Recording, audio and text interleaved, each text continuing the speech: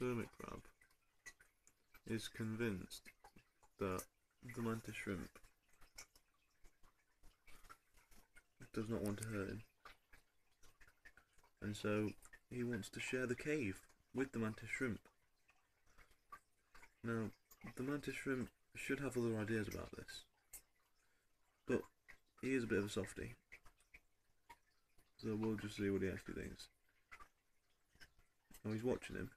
Now, he's not too sure why this shell is moving. Why is the shell moving? The shell is still moving.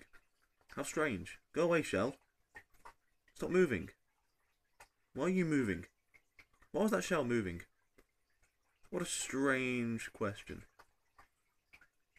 It disrupted the substrate in my little nest, you little ungrateful shell.